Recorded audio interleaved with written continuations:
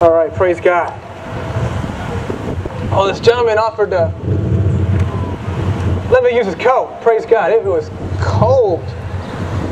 And I got a special article from the Cleveland Plain Dealer to share with you about a person named Sam Mullet, M-U-L-L-E-T, guilty of hate crimes in Amish beard-cutting attacks.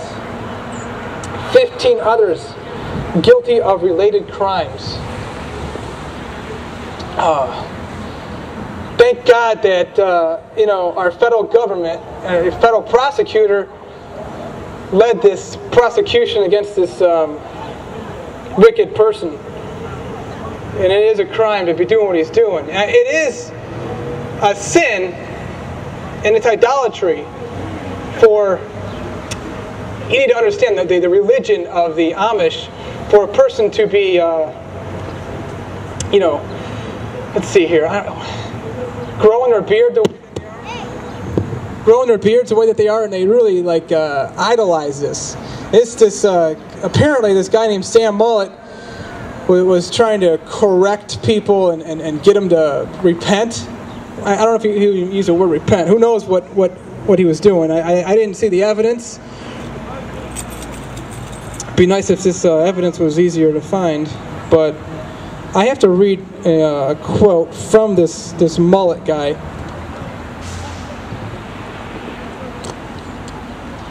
It's important that people understand that these religious freaks are out there.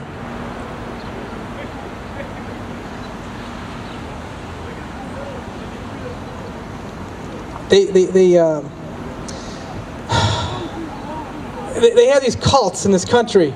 Obviously, it's all throughout the world, but you're going to see it very prevalent here in America. And we're here in America. You see it with Baptist churches, Pentecostal churches, Catholic churches. There's people out there who think that they're allowed to discipline or punish people who are going wayward in their cult.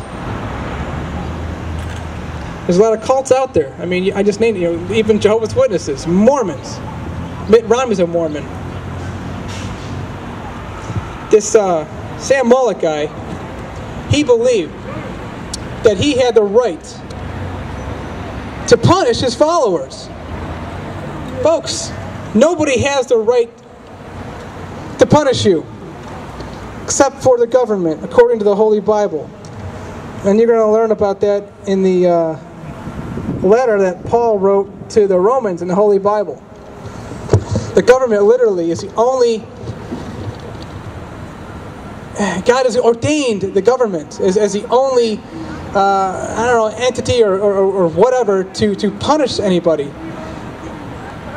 This person, Sam Mullet, literally believed he was able to punish his followers.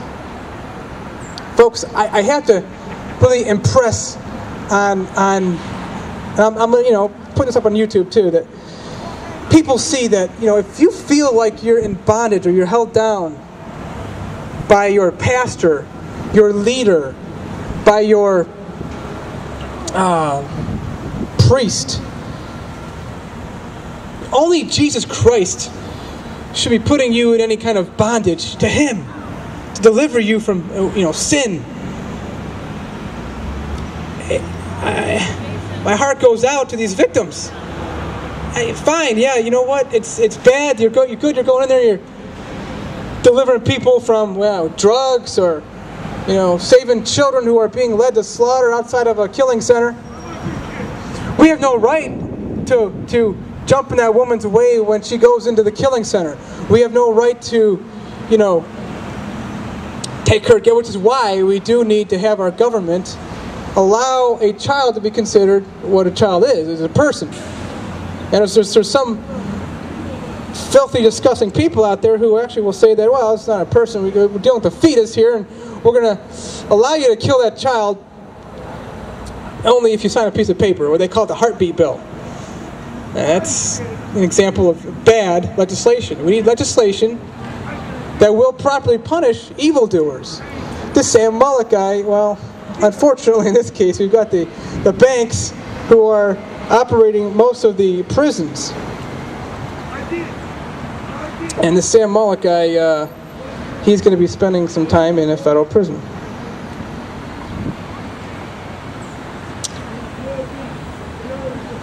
He would literally cut off the beards of these people. Oh, great, yeah, you're doing a good work, good deed, right? You're getting these people to stop being bad, right? No. It's, the goodness of God that leads men to repentance. You can speak against it and let the Holy Spirit, Holy Ghost, deliver people from their sins. Absolutely filthy and disgusting for him to be doing. Now, I also heard reports that this Sam Mullet guy was having sex with other followers' wives. Again, I didn't review any of the evidence. I'm just reporting to you what I'm reading from an article in the newspaper. But it's just outrageous. He did say to the Associated Press, Sam Mullet, that it's his right to punish his followers. People need to be delivered from churches. Yes.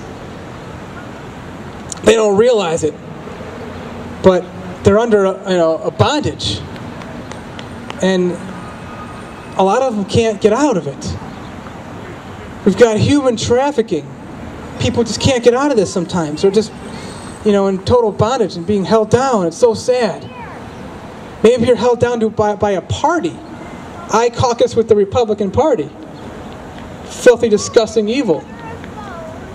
Reject and refuse the name of Jesus Christ every chance possible. And you think that Jimmy DeMora is a criminal. He couldn't have said it any better when he says, well, I'm not doing anything different than the way everybody else in this county is doing business.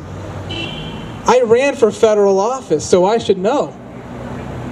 Because I met with many of these candidates, current elected officials, judges. They all brag about how they've got people on their side, giving them dollars, donations. That's how this stuff operates. It's sad, it's disgusting, it's sick. I worked in the banking industry. I saw the wires going through. I saw the funds being distributed wherever they're going. And it's just fraud to no end. It's lies, it's cheating, it's stealing. I cannot push you enough to boycott these evil companies, these banks, big FDIC member banks. It's too big to fail, as I call it.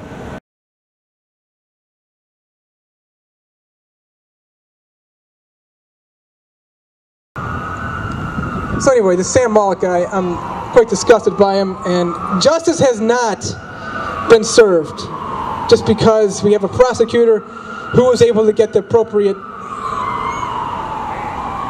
conviction in their eyes.